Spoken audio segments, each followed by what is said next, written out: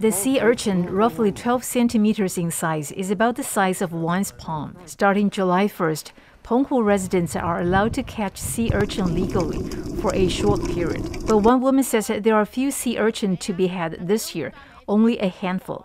She says people went out last night but didn't catch anything. Another says given that the catch on the first day of the season was 400 to 500 sea urchin, this year's catch appears to be only 1/10 the size of last year's catch. What's behind this sudden drop? Some believe the sea urchin may have been frozen to death due to last year's cold winter. Still, others suspect that someone has been out early gathering sea urchin while it was still illegal. The plummeting of the sea urchin catch is bad news for Penghu residents. What's even worse, it comes as the COVID-19 pandemic leaves this year's Penghu International Fireworks Festival cancelled for the first time ever. Paula Chow, RTI News.